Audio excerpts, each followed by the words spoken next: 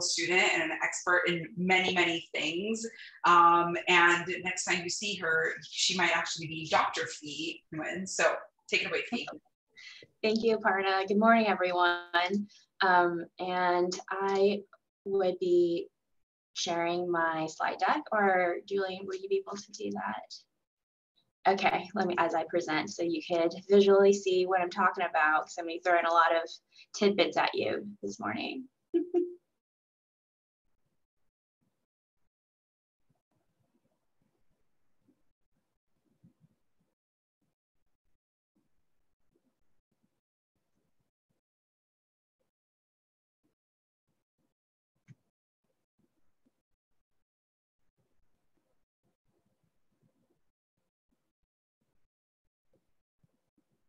But I also just wanted to start off by saying that, like, you know, as Janice highlighted, mentoring is a key factor in helping employees advance in their careers.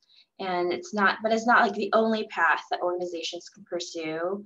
And as if you joined us last month in our pay equity, pay transparency webinar, we discussed how like a lot of the like really headliney pay gap statistics that we usually see come from an opportunity gap, and that's where employees don't receive the same chances to progress in their careers, and like they would remain stagnant in the same role or like job level, and that typically impacts a lot of underrepresented minorities, like the BIPOC population that Aparna just mentioned, and they tend to be left behind, and that is where the pay inequity persists. And so today I just wanted to take a couple moments to walk through other things that could lead to career advancement opportunities and social opportunities.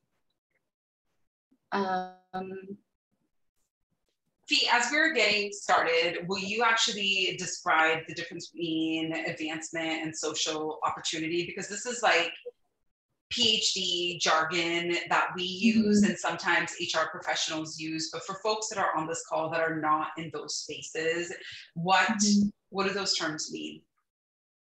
Yeah, so I had a slide, but I will just like briefly kind of verbalize it to you right now.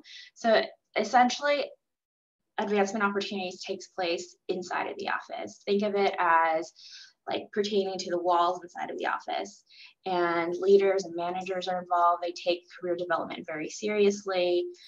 Employees are encouraged in like their one-on-one meetings with their managers to talk about their developmental goals. Like, where do you want to be in your career? How at the end of your like life, where would you like to be ideally? And let's kind of bridge those gaps and to build little goals along the way so that you can get to where you want to be. They are given lots of opportunities to develop their knowledge, their skills, abilities, and other things that were related to job successes. And they are encouraged to seek higher level jobs, even though it might be tempting for a manager or leader to want to keep that high performing employee on their team or company. But as that is scary, because like eventually that would mean the employee might take that manager's job. But if you think about a culture where everyone is advancing, that manager themselves would be advancing in their career as well. So their mentality of abundance, not of scarcity, is what I want to try to like emphasize today too, is that we have lots of opportunities. It's not where you just hoard these opportunities for yourself. And I think that's a little hard to break away from sometimes in our society, but another type of career advancement opportunity is learning through formal trainings like this, certification, mentoring, as we talked about earlier, coaching is a really big thing. Job shadowing even itself is like really low effort and resources, rotating employees through different types of roles so they get like a wide variety of skills that they expand, and receiving constructive feedback. And lastly, like job advancement opportunities also comes in the form of like career pathways, which I will go into further detail later, because I think it's a really cool tool for organizations to have. And so while advancement opportunities focus on employees like individual skills and development through goal setting and challenges, there are other types of opportunities too, known as social opportunity. And this is where employees can grow in their careers outside of the office. This is the networking that is like sometimes company sponsored. It could come in the form of a conference. And the networking opportunities are aligned with the individual's goals. So it's not like Janice kind of iterated earlier, it's not a one size fits all. It's contingent on the employee themselves and where they want to go. Like, do they need to talk to other types of developers trying to grow in like a certain type of language, or like using this tool or whatever it may be. And let's see, it's also important to point out for me to emphasize that employees are afforded time to attend these social networking events. Oftentimes we see employees companies have these events, but employees are so bogged down by their actual jobs that they can't attend these meetings, especially if you're a mother or you have other caretaking duties for parents. So there's like a bit of thought that goes into making these events and networking opportunities accessible for your employees, especially if they have these challenges. So that we're trying to always like reduce the amount of load these employees have to deal with. And I threw a lot. Let me know if you have any questions. Just pop it in the chat. I could have a moment to like answer the questions at the end. But in the next slide, I want to also, this is a common word you also hear in this sort of conversation, is promotion. So promotion is really the process of elevating employees to a higher position. And promotions can take place on the same team, different team at the same company, or a different company altogether. And these promotions come from hitting like very certain clear objectives of performance or tenure. But tenure is not always guaranteed, because you could be working at a company for years without leveling up to a new position. And so when an employee gets promoted, they typically gain more duties and responsibilities, and that also comes with a change in compensation. If we're talking about equitable things, we're not just giving them more responsibilities while keeping the pay very similar to each other. And people can also use the word promotion and advancement interchangeably in these sort of like spaces, but I just wanted to let you know there is a distinction. Skills or development gained from advancement allow the employees to then become experts in their fields, and that is the result of a promotion. And so the cycle of like advancing, earning the promotion, and then advancing and earning a promotion. And so next slide is where we will spend some time learning about career development and growth. This is where the process, if it's like a lifelong journey, like I mentioned, it could be essentially a person such as a high school grad choosing a career and sticking with that career for their entire life, or until they decide to have a career change. This person will grow in their knowledge, their skills, abilities, and other types of characteristics that are related to their job. But then they move up the career path until they reach like their dream state, their desired job or skill level, or even lifestyle, if they want to work like a 20 hours a week and they could still be able to afford a livelihood that they want. So both career advancement opportunities and social opportunities can help career development and growth. And I think a really interesting point is the on-the-job development, which I will go further into in the next slide. So 70%, research has indicated that 70% of learning occurs informally on the job, which is huge, followed by 20% from feedback and 10% coming from trainings like this today. But that isn't to say that trainings are inefficient. It's just employees spend most of their time working, and therefore they're learning constantly on the job. And so to motivate employees to learn and to be resilient, managers should be taking stretch assignments, which are tasks that are challenging but within reach for their employees, to designate them to employees so they could continually learn in their roles, but not too much, because that's when they're set up for failure. Employees should then also have a learning orientation where they're not fixated on high performance, but just learning, going through the motions and not taking failure too harshly. And lastly, employees should also receive feedback from their managers to ease uncertainty and stress relating to work. So ideally, all three factors of 1, stretch assignments, 2, learning orientation, and 3, feedback are needed to nurture on-the-job development for you to hit that high impact of 70% of developing on the job. And there are 10 things that could spark on-the-job development. That's a lot. I won't go into all 10 because of timing, but I want to highlight number 4, which is separate goal setting and development conversations. What this is that oftentimes managers will combine performance and development conversations together on their one-on-ones with their team members, because, like, to be honest, I don't even know if like one-on-one meetings happen as regularly as they should be. But ideally, the performance and development conversations are separate so that employees feel safe to try new things, to develop, to make mistakes in order to learn.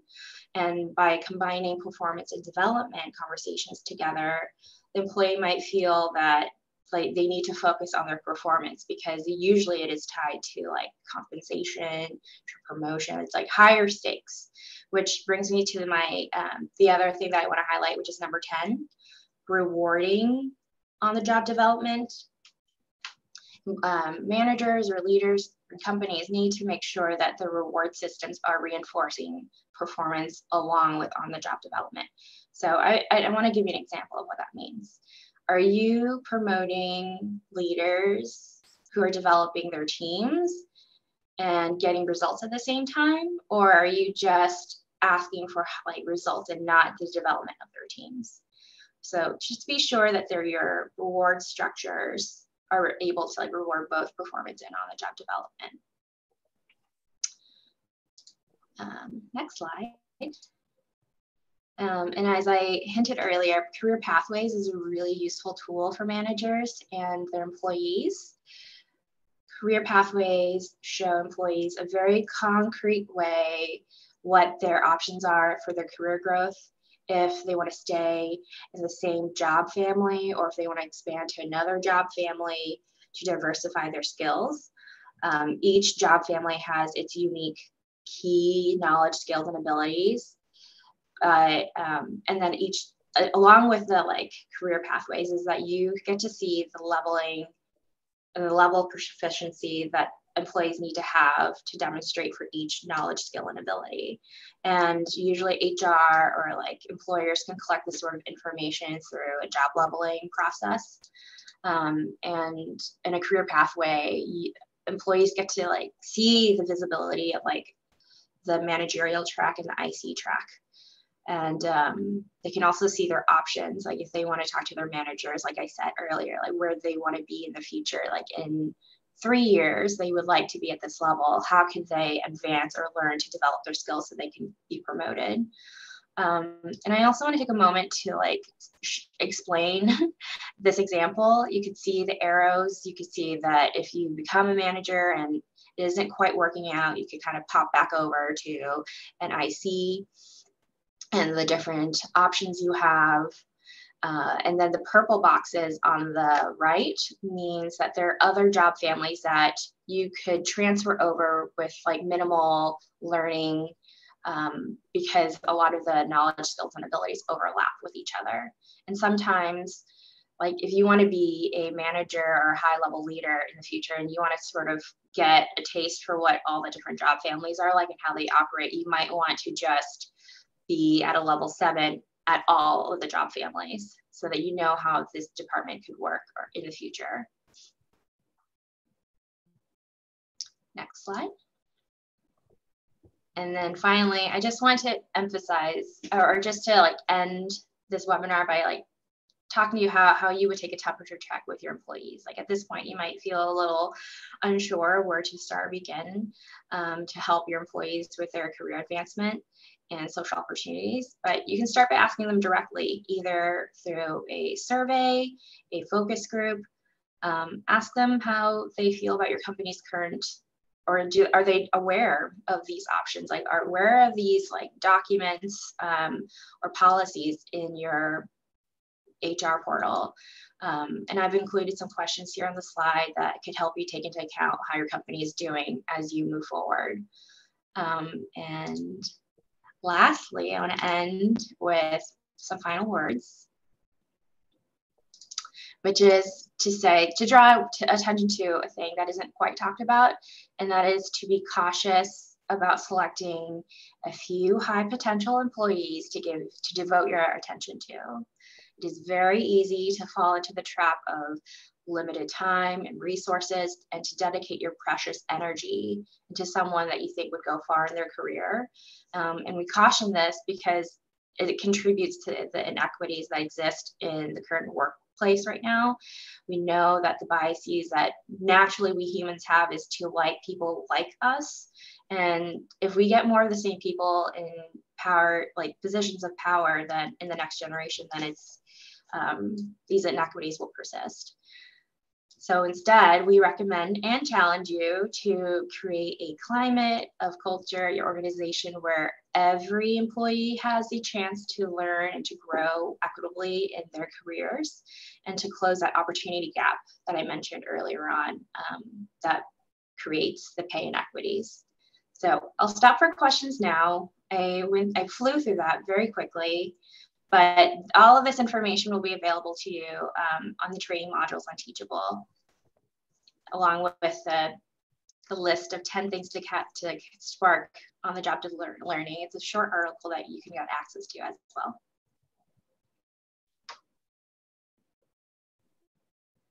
Thank you, Fee.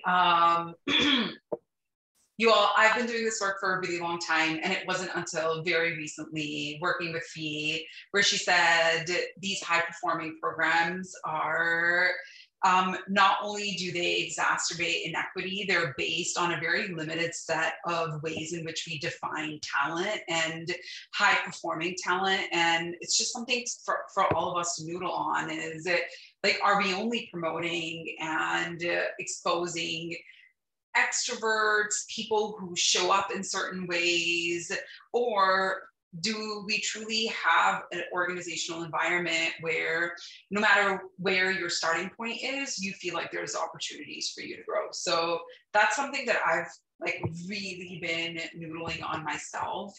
We want to open it up to questions. And so, you know, we're a cozy group, and feel free to come off of mute and ask a question if you have one, or pop it into chat for Fee or Julian or anybody else on our squad.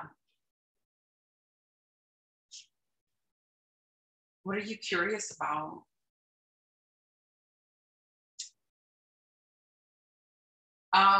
Fee, there's a question in the chat that says, what are the tips for getting leadership on board with some of these strategies?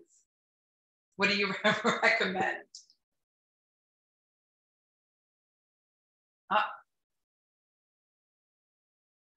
A lot of the turnover, a lot of reasons why employees are not engaged and leave companies is because there are not a lot of advancement opportunities.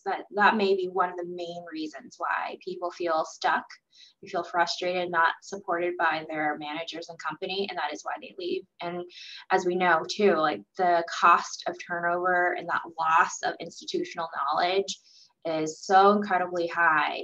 It could be I think I read somewhere that it could be more than the salary of that employee's year salary if you lose someone to find someone to replace them and to train them. That is so costly that it might just be worthwhile for them to try a few things that I suggested today in effort to retain those employees. And as we know, there is a weird shift right now in the Great Resignation that it would be important for them to try to implement some of these new practices to keep their employees.